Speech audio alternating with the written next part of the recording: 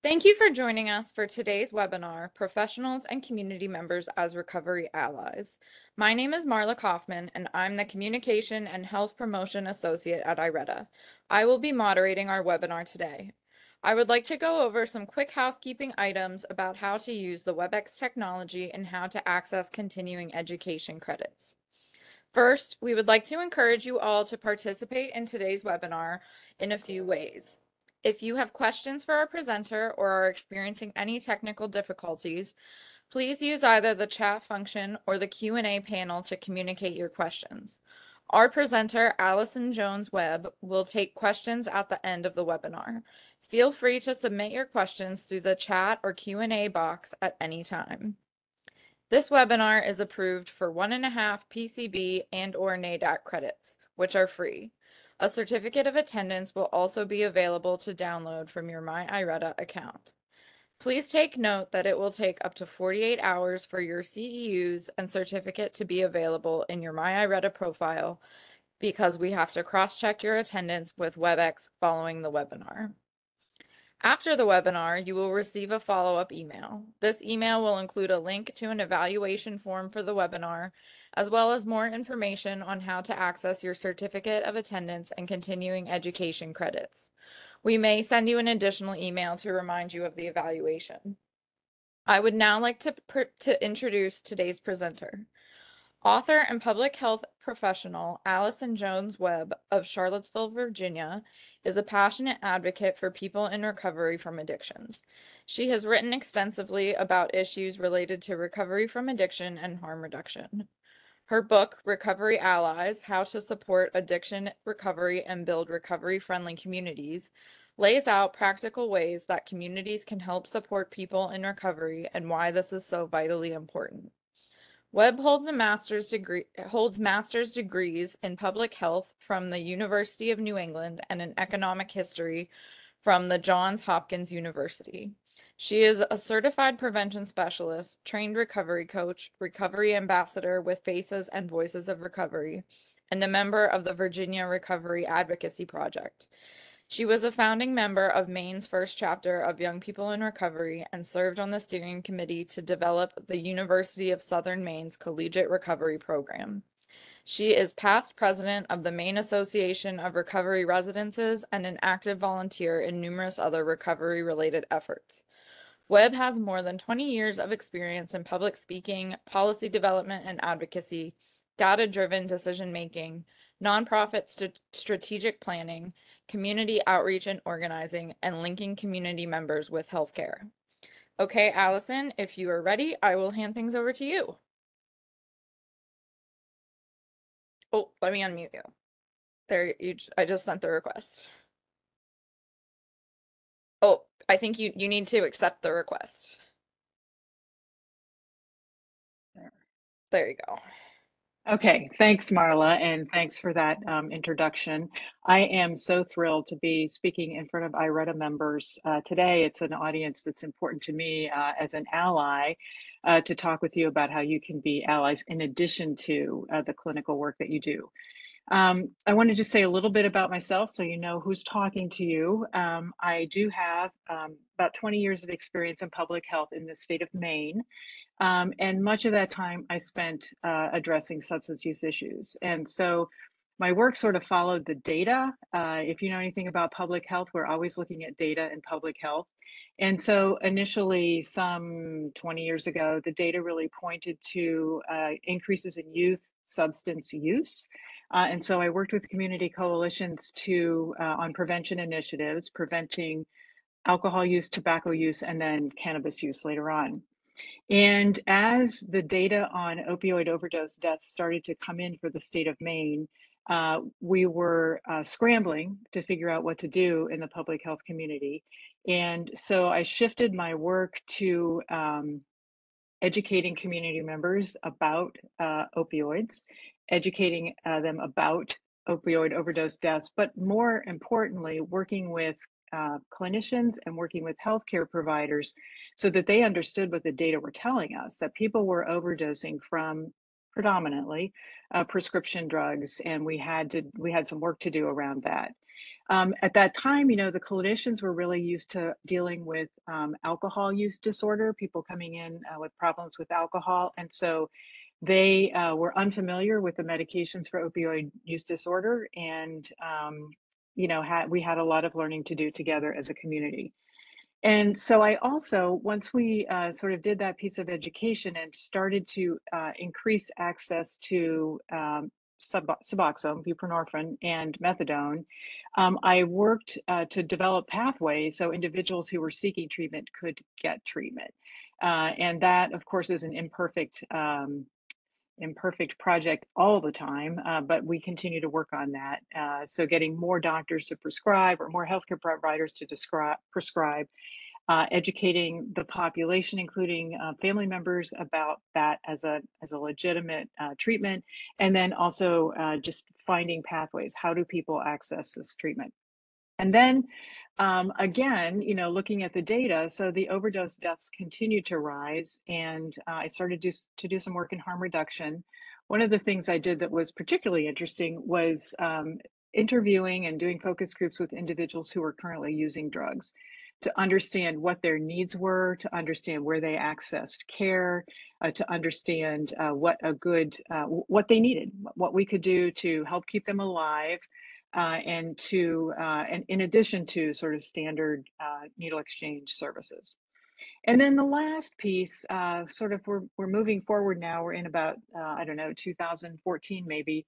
2015, I started working on recovery support services. And so as some of the individuals in Maine entered recovery, we realized that there was very little to support them. And so we developed a network of recovery residences, a network of recovery community centers, and we continued again to educate the public about recovery, that recovery is not only possible but probable. So, so that's sort of me. And I want to just tell you also why I was inspired to write the book. And so, as part of that work, we did community forums, community meetings. We went out to small towns in church basements and large towns in school gymnasiums, anywhere we could go where we could talk about recovery. And we took individuals, young people in recovery, who were so super excited about their own recovery, very much on fire about it, and very much willing to talk about it. So they would tell their story of recovery. We would connect that with an individual from the community, usually a healthcare provider, who could talk about the science behind addiction and recovery. And then we would open it up for questions. And there was always, always at least one question from someone who would say, "This is so important. We know it's a problem in our community. What can we do to help?" And so I thought, well, I'll just go look and see what the resources are for people who want to help. And there was very little. And so I thought, well, somebody should write a book about that. And then I thought, maybe I should write a book about that. So I spent the next 2 years during COVID actually writing this book. So I'm going to jump into the content now of the presentation. Hmm. So I'm going to talk about allies. Who's an ally? Can professionals be allies? Um, and any helping professional, but in particular addiction treatment professionals. Why are allies important in the ecosystem? What is recovery capital and how can allies help build recovery capital? And then how can we all engage recovery allies and helping them find out what they can do? So by the end of the presentation, um, I need to excuse me for just a second. By the end of the presentation, you'll be able to talk about recovery capital, personal, social, and community. You'll be able to identify 3 strategies to engage allies and increase recovery capital. And you'll be able to apply 3 strategies within your own work to help support, build recovery capital within the ecosystem, such as supporting social networks, education, employment opportunities, and access to healthcare. Now, I'm telling you these things. We're going to talk about recovery capital, for example. I'm certain that most of you know what recovery capital is.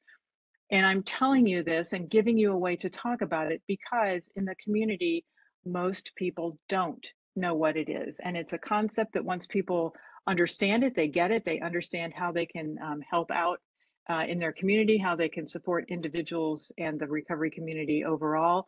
But as professionals, you have this knowledge and you have the ability to educate people about it and what they can do with it. So what is a recovery ally? So there is no definition of a ally, of recovery ally in any of the academic literature. I have dug up a couple of my own just in terms in talking with people.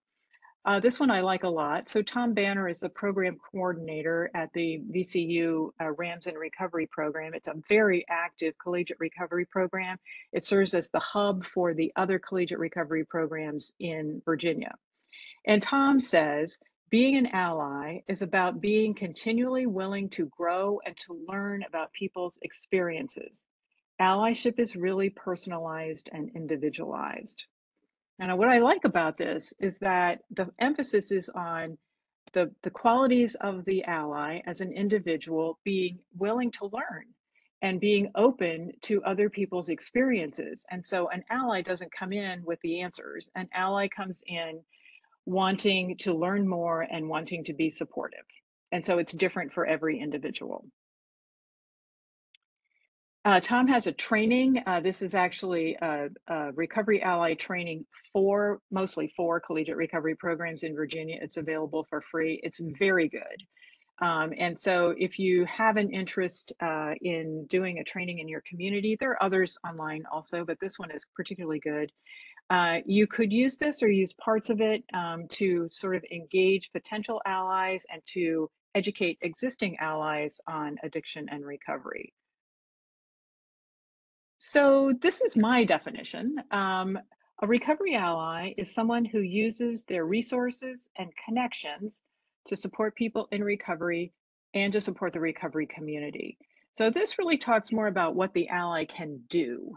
So if you have resources, you have connections. One person said, yeah, if you have connections to power, those are things that you can use within your own community to support people in recovery. We'll talk more about that. So, can addiction professionals be allies? And the answer is yes, but, or yes, and there are hurdles. And so I'm going to talk about a couple of them, but I think probably you will be able to come up with some on your own if you've had experiences of trying to be an ally in the community or within your own profession and come up against some challenges. So the first issue really is access to treatment. So it doesn't have to do with you as an individual. It has to do with our healthcare system and our addiction treatment system that some people just don't have access. And so that access could be location of facilities. It could be payment for the treatment that they need, for the services that they need. It could also be just ignorance about what's out there in terms of the right kind of treatment at the right time. And so there are advocacy opportunities for professionals around this access issue to how to help increase access for people in recovery to access your services. Another hurdle is philosophy, your philosophy as a treatment provider or a clinician and your approach. And so I have a couple of ideas about that, but you again can talk among yourselves, think about some of your uh, um, differences in philosophy and approach that you've come up to your approach versus someone in recovery or the recovered community. So, for example, there's a debate about should people take medication if they are in recovery, and the science is very clear that medication assisted uh, treatment for either addiction, for opioid use disorder, alcohol use disorder, absolutely those are effective treatments and they work. But in the recovery community, there is resistance to that because it is not considered abstinence. And you may hold that view yourself, or that may be a position that's in the profession as well. And so there's tension around that that could be a hurdle if you have a different philosophy in either your agency or yourself and individuals that you're working with. Similarly, for medication for mental health issues, some people in the recovery community really feel like abstinence is abstinence is abstinence. And so any medications are really not don't allow you to experience true recovery. And some people believe that the reason you have problems is because you're using drugs or alcohol, and once you stop that, your problems will go away. And so, again, a philosophy and an approach that may be in conflict with your own work. Um, Another hurdle is the importance of peers. And so this isn't necessarily a conflict, but it could be. So in the recovery community, it's very clear. People tell me all the time, the treatment professionals were really important to me, but the peers, my peers, other people in recovery were the most helpful people to me. And so there's research around peers, there's training for peers, and there's a place for peers. Some treatment agencies have peers, um, but that doesn't mean that professional treatment is not important as well. And so again, there may be a perception, moving on to the next one, there may be a perception that treatment doesn't work. And of course, we know that the right treatment at the right time with the proper supports will help an individual seek and maintain recovery. But the perception, because people in the general community don't necessarily know what treatment, what is the right time, what is treatment, the perception is that it doesn't work. And so you combine that with the importance of peers, people in recovery just being very clear about the importance of peers, and that can be a hurdle for addiction allies serving as allies. And in the other category, the one thing that came up for me, and again, this is something that you can think about, but the issue of both personal and professional ethics. And so I don't know what the professional ethics are in your profession for being an advocate outside of advocating for your individual patients, if you can be out in the community advocating, if you can be out in the community educating. I don't know that. What are the boundaries between what you're able to do as a treatment provider and what you're able to do in other parts of your life? And similarly, what are your personal boundaries? I do know that some people are not comfortable being a recovery ally, except in the one-on-one realm or except as a family member. Other people are comfortable being completely out and about and doing advocacy work. So those are some challenges that I've identified. So let's talk about the recovery ecosystem, because this is where we all find ourselves. There are a few ways that we look at the ecosystem. I'm going to just show you a couple. There's a lot of research online. A lot of research being done. One of the uh, approaches is to look at the recovery ecosystem as a set of services that are available to individuals in or seeking recovery. And so that would look at treatment services, harm reduction services, family support services. And so this map, you can click on it, you can find out what's available in your county. It's all that data collected by county, where it is available. And then there are overlays. You can sort of take a look at overdose mortality, which may be important if your issue is opioids. It may not be so important if you're really looking at alcohol as a problem in your community. It overlays socioeconomic demographics. So how old is your population? Are they wealthy? Are they less wealthy? And so this gives you a way of looking at, again, your county, to see where there might be gaps in services and where you might be able to fit in as an ally. It also is something that speaks to people in recovery because it is service oriented. Another way of looking at the recovery ecosystem is really more as a continuum of care. And so thinking about an individual who enters treatment. So maybe they come through behavioral health, they come through the community, they come through the emergency department, they enter treatment. And so then this is sort of the continuum of care. They go through treatment, they go through bridge program, which basically means, and this is usually focusing on medications for opioid use disorder, they go through a bridge program where they continue to get their medications and treatment while they're being transitioned to a healthcare provider who's in primary care who provides them with their medications, and they continue to receive mental health services. So this is really more, in my opinion, this is really much more healthcare system focused. And then this is the way I like to think about the recovery ecosystem. So I like to put the individual in recovery in the center of it all.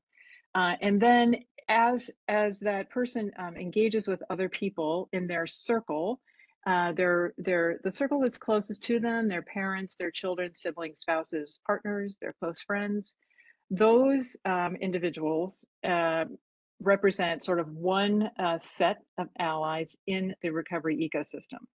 Parents and children and so forth have a big role to play. We all know that. As we go further out, this is a concentric circle that's a little bit further away from the person in recovery: grandparents, extended family, coworkers, neighbors, a broader social network, but still people where there's an individual connection, and where those people, coworkers, neighbors, your faith community, can all have a role to play in the individual's recovery. The next concentric circle out is people who are maybe maybe less connected personally with the individual in recovery, but who nonetheless have a pretty significant impact on the way that their recovery can look. And so that would be landlords. We know that some landlords absolutely discriminate against individuals who are in recovery, and there's a lot of work to be done around that, a lot of education. But landlords can be allies if they know more, and they know how they can be supportive. Same thing for employers with their employment strategies, or sorry, the employment policies, and the support that they provide for their employees on site. Financial institutions, I do know some financial institutions that are willing to work with individuals in recovery to basically combine their debt and find a way to pay that back, and also to do education, financial education. Counselors and healthcare providers, social service providers, I think that's you. You do have direct contact with individuals, but you also are a link to other parts of the ecosystem in terms of being able to link people to other services. And then I'll go through the others quickly: teachers, librarians, law enforcement officers, faith leaders, and harm reduction. These are all they may be individuals that the person in recovery interacts with, maybe not, but they're very important in the ecosystem in terms of how they support a person who's seeking housing, seeking counseling, seeking education, looking for information, and so forth.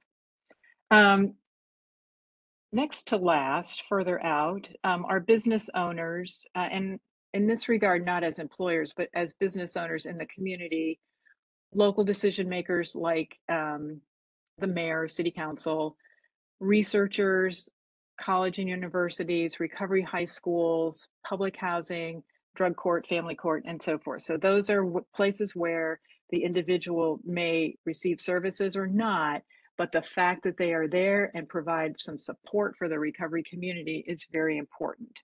And then last, but certainly not least, are state and federal decision makers and public funders and private foundations. Now, these things are the furthest away from that individual in recovery, and yet they may have the potential to have the greatest impact.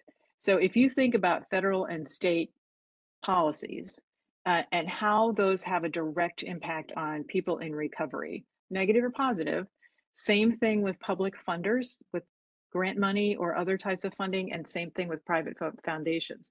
There's a huge amount of influence there that individuals in recovery may never know about. And so this is basically our recovery ecosystem the way I think about it. And this is just this is a list of those rungs in case it's difficult to see the graphic. So as we're in the recovery ecosystem, we find ourselves there. Where are we? So I myself am a family member, and somewhere in there must be public health, but I'm a family member, and I'm both as a sibling, as an aunt, as a grandchild, and so I have a lot of different hats to play.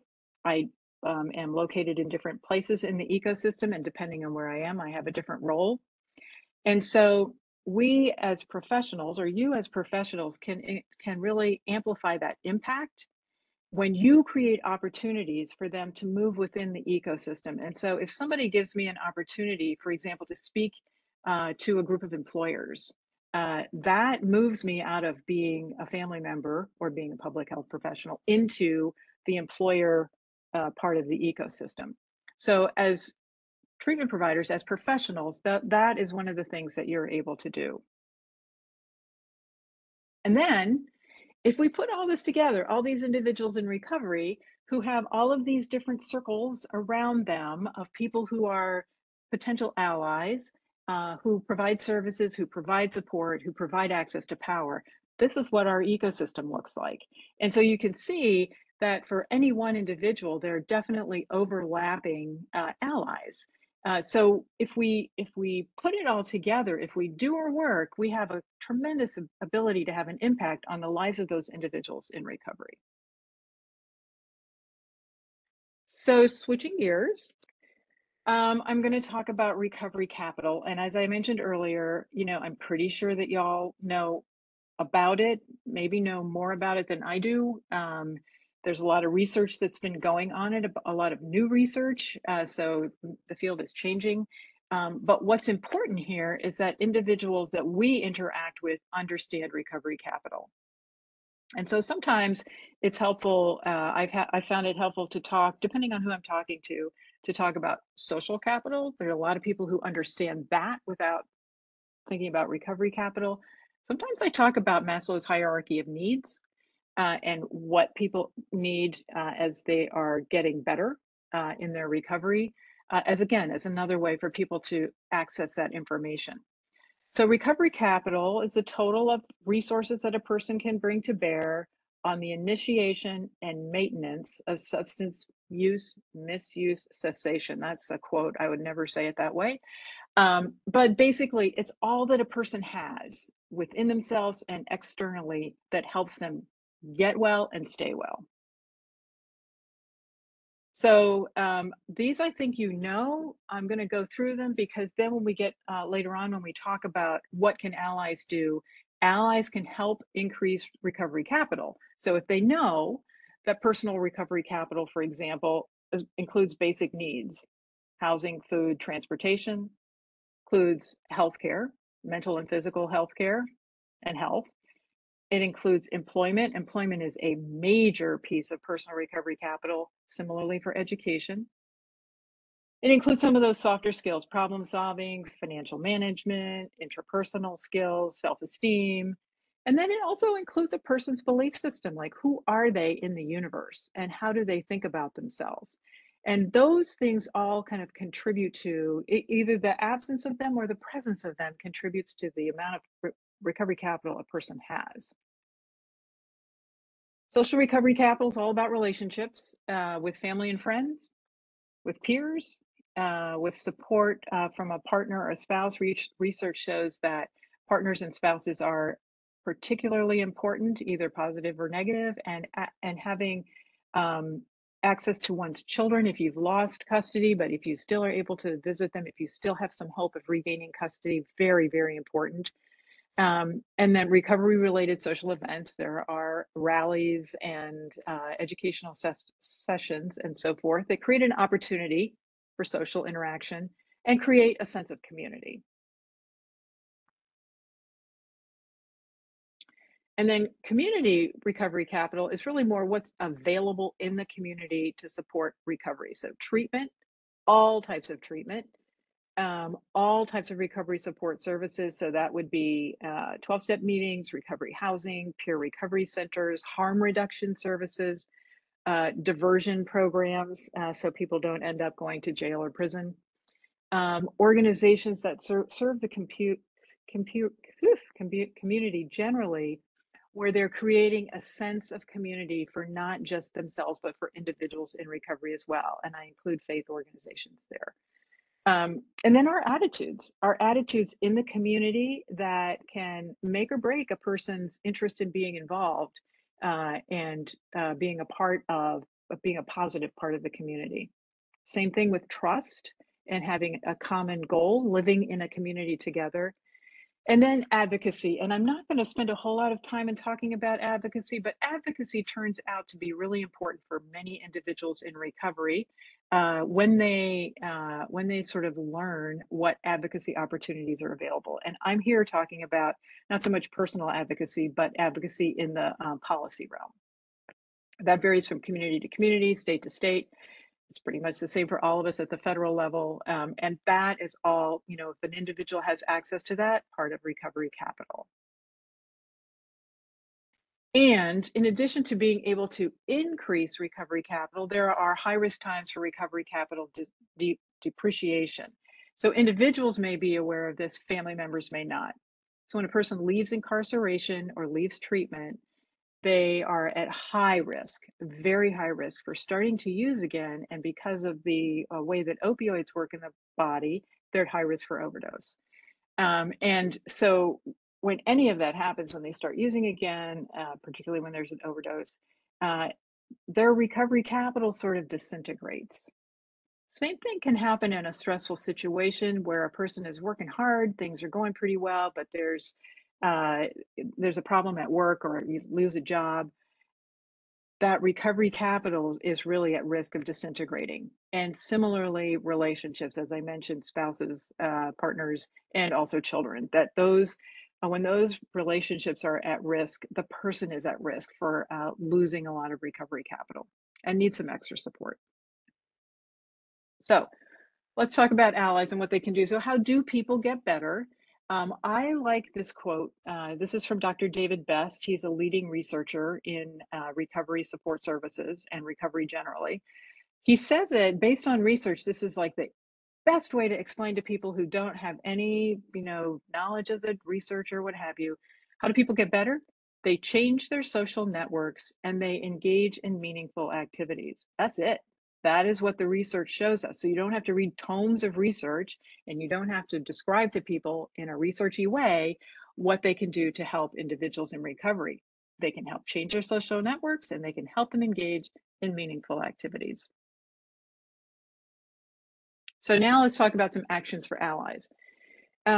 So in that context of what can allies do and how do people get better, something that's really important is for allies to learn about addiction and recovery. We'll talk more about that.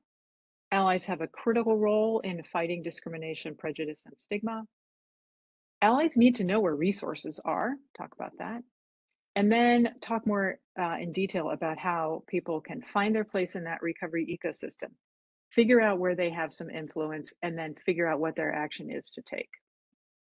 So, learning about addiction and recovery. Now, I know I'm speaking to a bunch of people who know more about addiction than I do, but I will add that I continue to learn about addiction and recovery because the research is changing almost daily.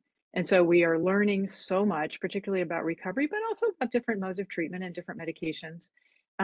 We need to keep up on that. We need to keep a pace with that as professionals, and we need to be able to convey that to community members. We need to be able to appreciate the different definitions of recovery. And you notice that I haven't included the definition of recovery. Usually I use SAMHSA's definition.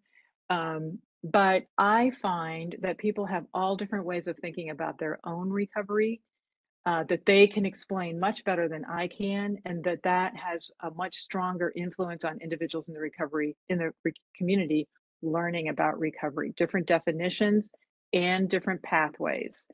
So for people in the community who have just not been following the issue, basically they think that people have to go to a 12-step meeting and then they're in recovery. They go and then they're in recovery. So we just have a lot of education to do about how people get to recovery and how people stay healthy. And then I always point people to this website, the Recovery Research Institute, based out of Mass General and Harvard, is a group of researchers who provide recovery research online and up to date. And if you go to the website, you'll find that they annotate articles, and so there's information about, you know, what does this article tell us for professionals, for the individual in recovery, for family members, for policymakers. And so it's a really good place to go. It's neutral, and it provides evidence-based answers. And where there isn't an answer, it will, or there isn't research to back up an answer, it will say that. So allies fight discrimination, prejudice, and stigma. So this, it might surprise you, but in my view, fighting stigma, discrimination, and prejudice starts here with us. It starts at home. And so allies, we consider our own experiences with drug and alcohol use, and we have a willingness to change our attitudes when we get new information. And so I know that in my life, I have been impacted pretty significantly by alcohol and drugs. I am the daughter of a child of an alcoholic. I'm not sure we say it that way anymore. And I have people who are using substances in my orbit. And I came through college in the 70s and 80s. Drug use was really different then. That influences the way that I think about drugs. You will find that people use drugs differently now than they did back in the day.